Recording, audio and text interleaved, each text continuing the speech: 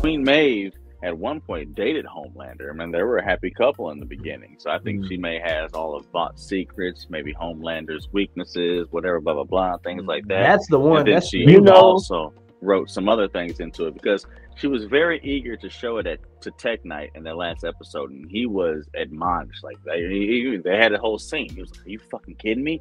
And she even like that. So, like I said before, they made it a point to show her slam that diary down on the table before she left Vought. So, I think that's going to come back in a big way. I think Queen Maeve might come back in the last episode. Might show up. That was the theory I had yesterday, bro. And I said Butcher might put a kid in there. And I said that was my little theory, and then what it'll do? Kessler clowned him. You get a soft spot for when you busted a nut in Maeve. I'm like, hey, I can see that. I can see that. I can see that. Hey, now, did I call it again? Oh, am I gonna call it again? This helps out the bundle prediction. The bundle theory. Because actually, it can help him snap. It can help him snap out of that evil side, the tumor. Like now, he got something to fight for with his kid, with Maeve. If we find out he actually got a real baby, I wonder how they're gonna fix that tumor because I mean. The monster. Comics, no. I mean, we already said it before. No spoiler. Butcher does die in the comics, but I wonder. But I don't think that this tumor is going to be the end of him, or at least right away. I think something's going to happen that prolongs the life of him. Whether it be something Frenchie or somebody cooks up, whether it be sage that comes to them, like we said before, something is going to prolong it. I believe.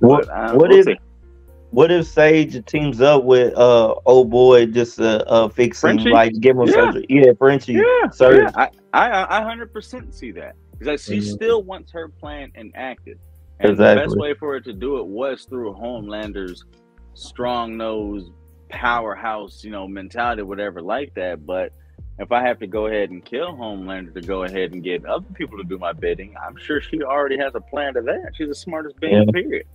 Yeah. I could see that happening if they want to keep him alive, like Butcher alive.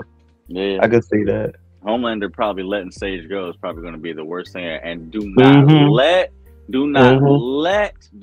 let Sage hook up with Stan Edgar because he's out there. And she already is cool with Victoria Newman. That's what I'm saying. They doing her own thing. That's who I think. If she links up with Stan Edgar, it's over. I think he has a plan still. They're gonna top a Homelander so easy. Stan Edgar and Sister Sage on the same team. Oh my god. Yeah.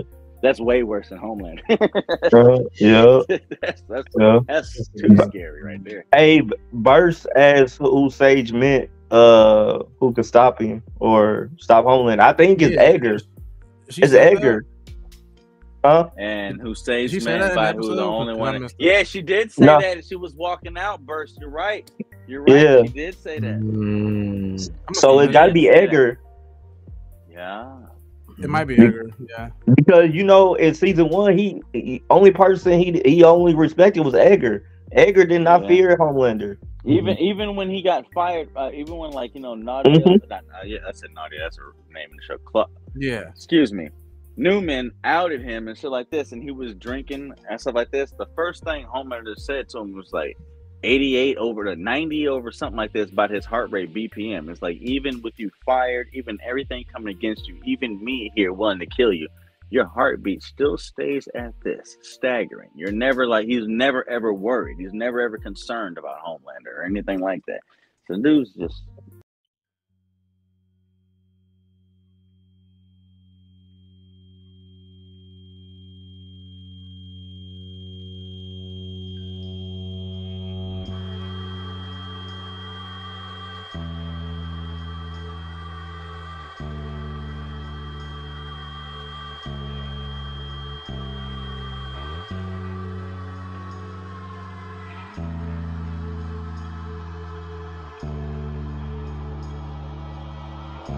Yippee-ki-yay.